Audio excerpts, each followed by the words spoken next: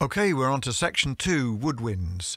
Now, nearly all woodwinds in South America and Central America are made from bamboo or other forms of hollowed cane, or they're made from carved wood or clay, that is terracotta. And there are transverse flutes, there are straight flutes, there are pan flutes, and there are ocarinas of various kinds. We're also covering the Navajo flute, which is representing the Native American flutes in this collection.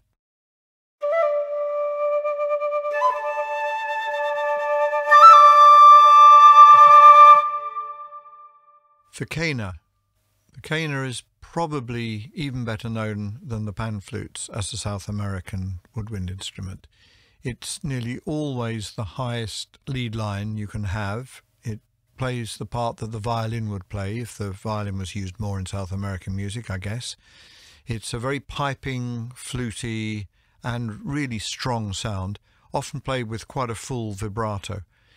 It's an end-blown notch flute, which means it's played in the same way as a Japanese shakuhachi or a Chinese xiao, but actually it's a lot louder. The tube of the bamboo is a lot wider in bore, so you get a lot of volume out of it, and it's a really fantastic instrument to carry a melody.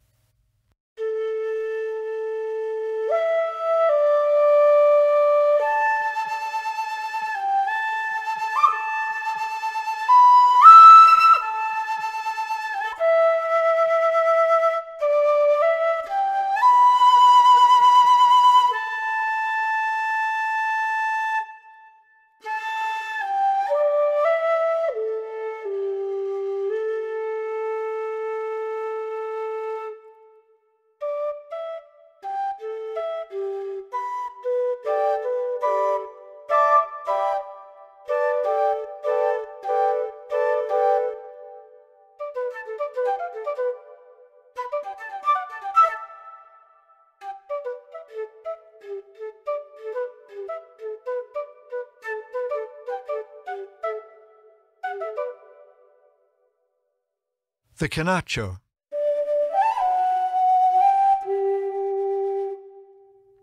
Okay, this is simple. The quenacho is the alto equivalent of the quena. So it's a long bamboo flute, notch flute, as is the quena. And the bottom note is the D, just a tone above middle C, whereas the bottom note of the quena is the G. Both of them have a 2-octave and a little bit range upward from those bottom notes.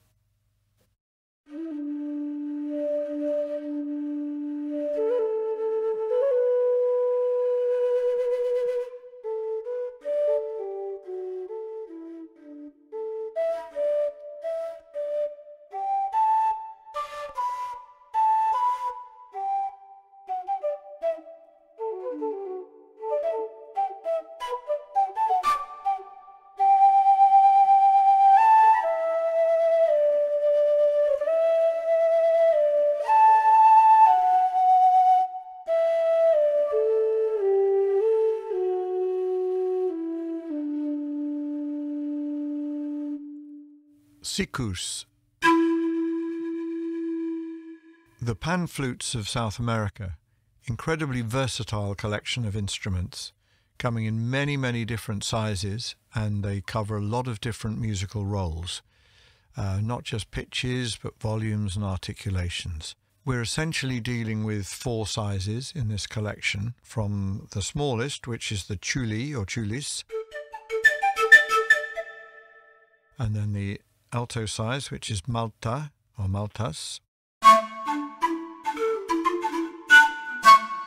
and then the bass, which is toyos.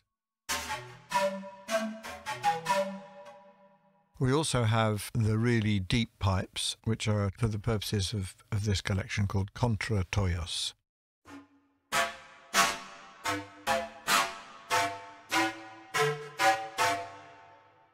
Now, the interesting thing about these is they can function as really sweet melodic instruments, very breathy or very sort of big and pure sounding and almost proud sounding.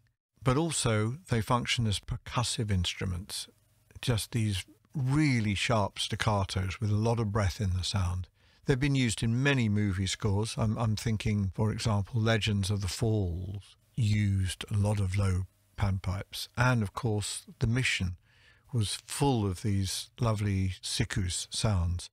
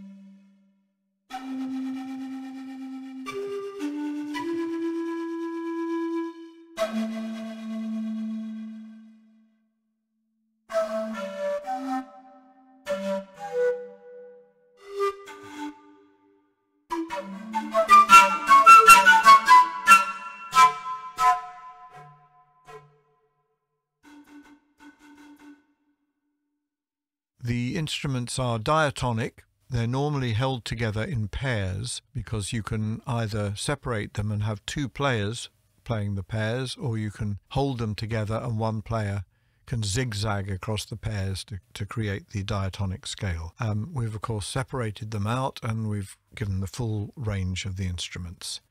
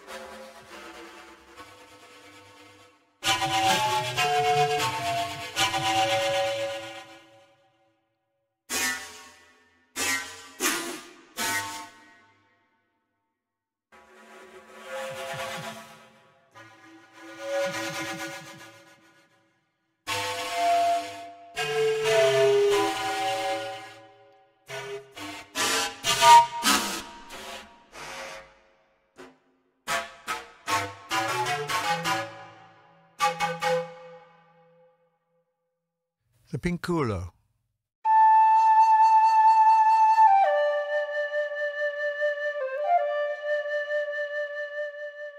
So, it's an end-blown flute like the quena, but the quena is a notch flute like the shakuhachi, whereas the pinculo is a windway flute, rather like a recorder. It has the same 2-octave range. It's in the key of G, nearly always in the key of G, and the one we have here is in G. Because of the windway, the sound is very, very pure, and with the subtly different sound from the quena, I'm sure you'll notice, and I'm sure you'll find alternative uses for the two instruments that cover the same range.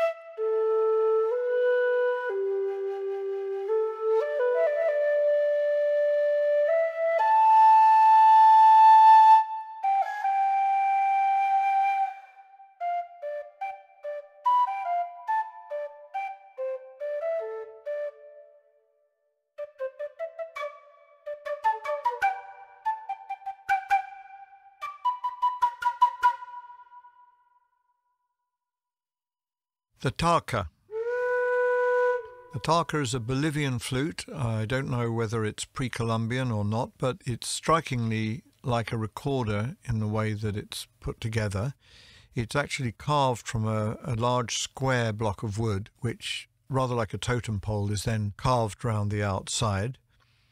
And they have various different sizes. We have the tenor size here, and it's a slightly breathy recorder sound, and it's very suitable for playing sort of haunting melodies, things that are a little bit less pure.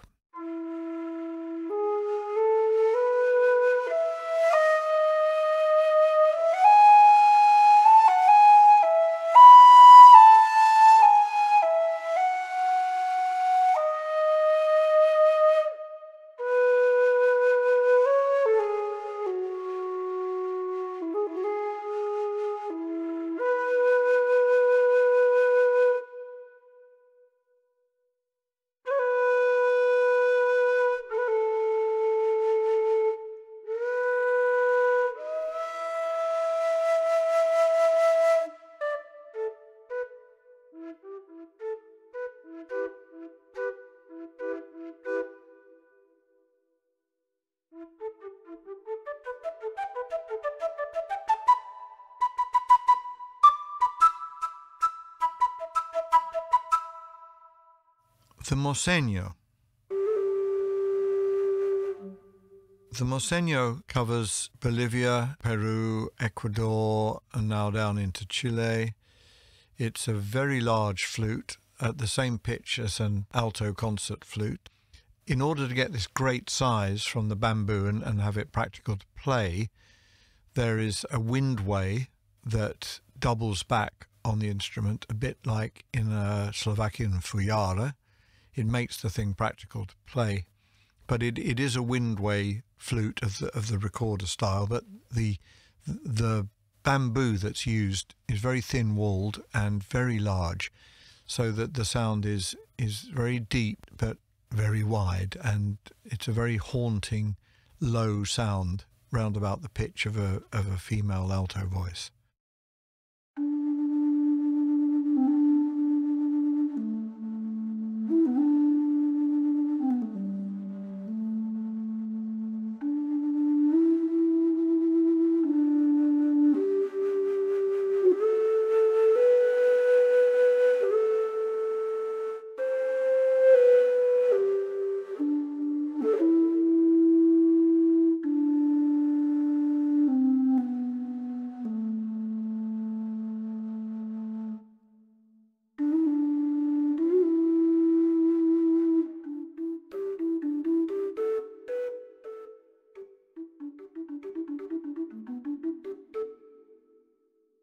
Often played with a very fast vibrato, you'll hear the sound of the Mosegno all over the magnificent score that Ennio Morricone wrote for the Mission.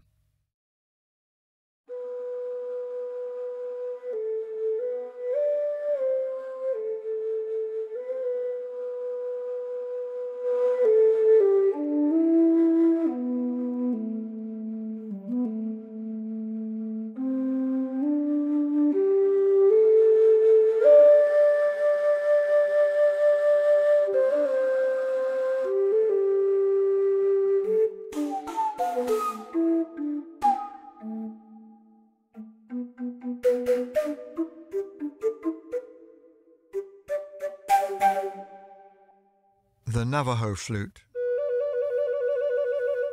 This flute is made from hardwood, so it's not bamboo, and again it's a windway flute. It's a very unusual design in that the windway is something that's attached to the outside of the instrument and is movable, so you can make minor adjustments to the sound. The bore of this instrument is cylindrical and so wide that it cannot overblow in this very much the same way that an ocarina cannot overblow, by which I mean that it doesn't have a falsetto. It will not give you a second octave, however hard you try.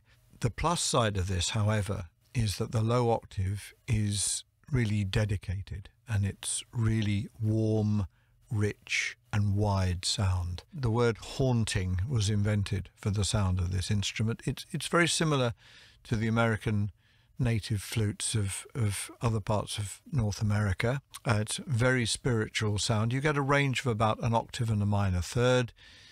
The flutes are generally part pentatonic, part diatonic. Sometimes you have a little leather band that you can slide up and down the instruments to change the tonality of it, but we've given it to you as in its original scale and also as a fully chromatic sustain instrument.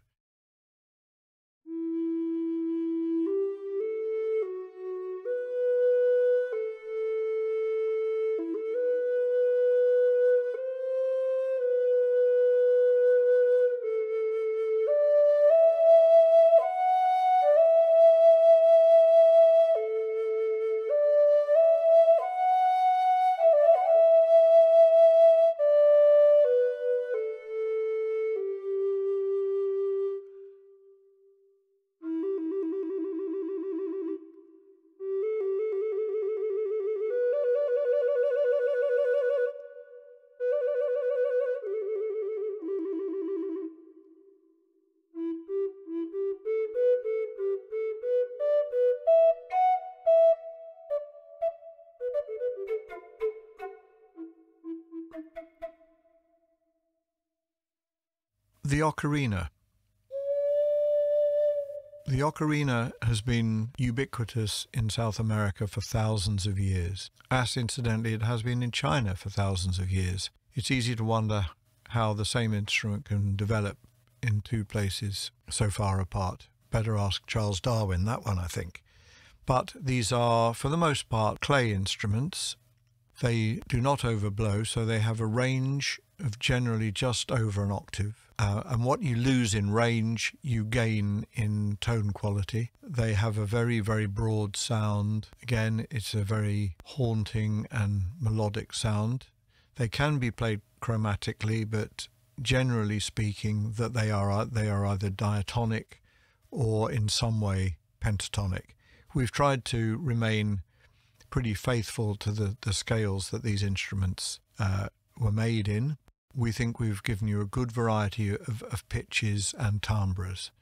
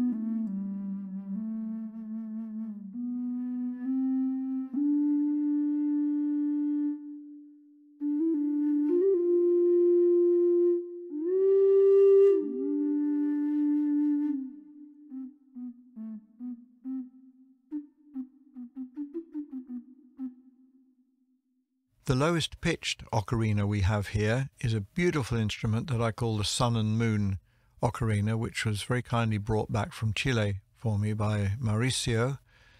And it's absolutely enormous and has a very wide stretch for the fingers, so it's actually quite hard to play. But it's such a beautiful thing. I'm just so careful whenever I pick it up and put it down, because you drop that on the floor and it's goodbye. And I don't want that to happen.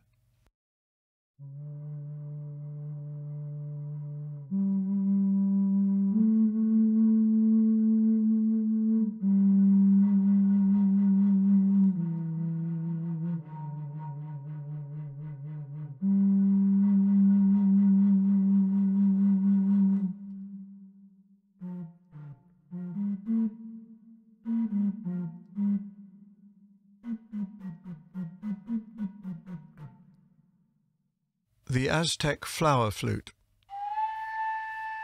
Now, These flutes exist in a large number of different sizes, and because they're not ensemble instruments, the pitch they come in is pretty much random. But if I could define it, it would be an Aztec recorder made by an ocarina maker, because they're made from clay. They have that in common with the ocarina, and they don't overblow, although it is possible to get some higher pitched notes out of them, depending on the instrument. But it has a range of about an octave. And again, like all instruments that don't overblow, they have a very, very pure sound. And this one, we have given to you chromatic as a sustain, and we've stuck to the original tonality of the instrument for the legato.